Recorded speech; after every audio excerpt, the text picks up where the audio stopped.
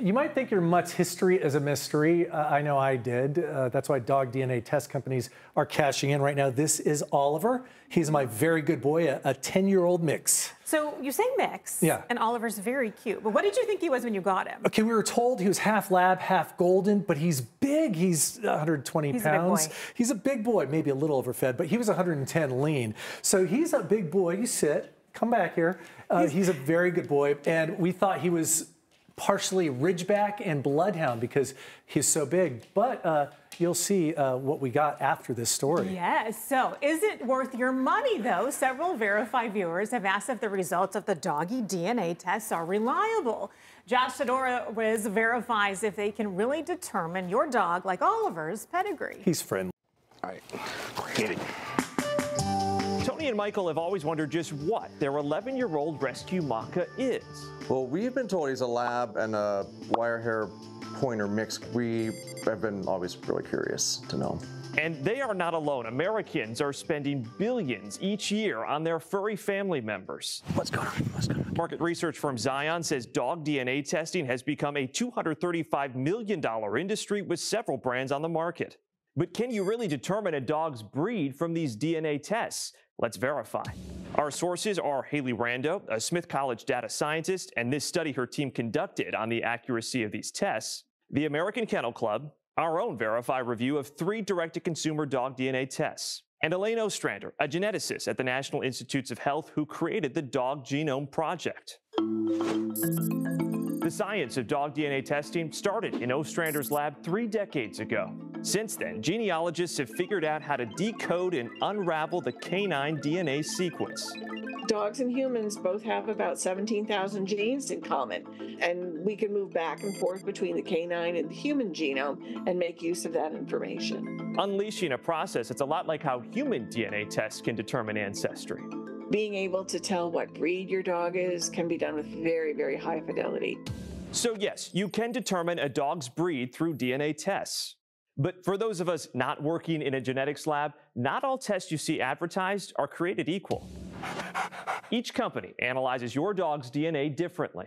When you submit a dog's DNA to a company, they're basically running an experiment, and they're collecting data and comparing it to data they've collected previously.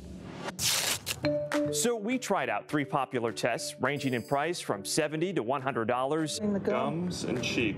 On this purebred Dachshund Versace, the maybe lab wire-haired pointer mix Maka, Get your teeth brushed. and my own rescue mutt Bo. Good boy.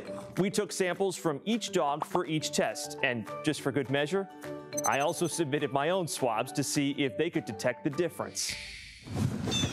Connie Delaney's American Kennel Club champion Dachshund has a lineage and a pedigree that goes back generations with the documentation and certification to prove it. How surprised would you be if it came back with anything other than what you know it to be? I would absolutely be amazed.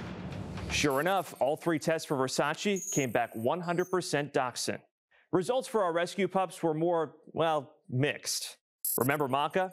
These were his owner's guesses, but both Embark and Wisdom Panel found he's mostly American Pit Bull Terrier and Australian Cattle Dog.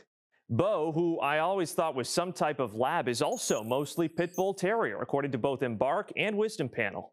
Good boy, Bo. According to Ostrander, getting a percentage of Pit Bull in a rescue animal isn't surprising. It does make sense because if you got your dog from some kind of a rescue, that is a breed or group of breeds that often end up in rescue situations. But when we take a look at both of the Mutt's ViaGuard Accumetrics results, they were very different.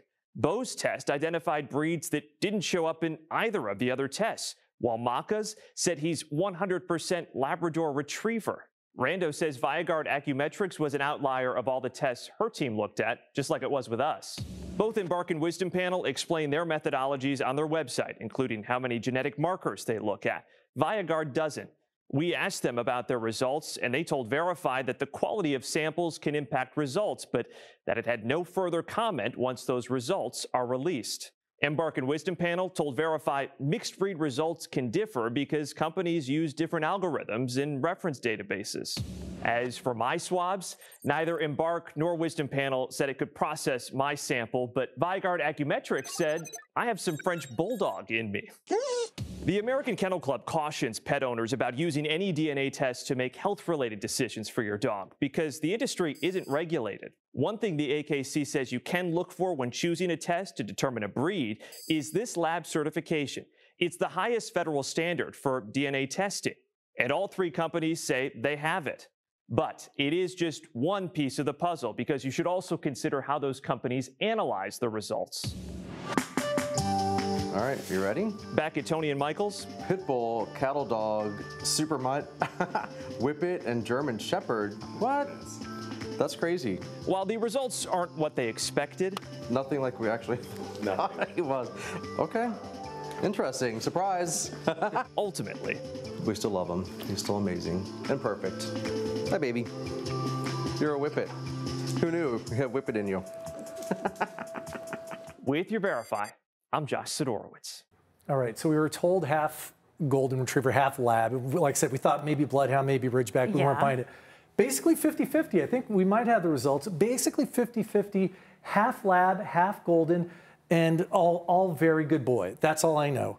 Right now he's looking at the treat that our one of our producers, Brian Kugler, is holding up, and he's being fantastic. He's 100% treat driven. There you go. He is. Sure. Okay. There you go. He's just like, I'm gonna let him go get his, because he's been a good boy, get his treat, and he likes our producer, Brian Kugler. So I like the advice that they gave, just don't use it to base medical decisions. As a curiosity, fine. Do you think the reporter is wondering why he came back as part French Bulldog? Come here, buddy. Come here, buddy. Come here, buddy. I don't know. But again, that reporter, I hope, is all good boy, too. I think he might be. I think he might be treat driven, I hear. Good boy. Good job, Oliver. You're a very good boy. Sweet 10-year-old dog. He is. All right, much more for you. I wish it was just the Oliver show going forward. I know. We would do it all day.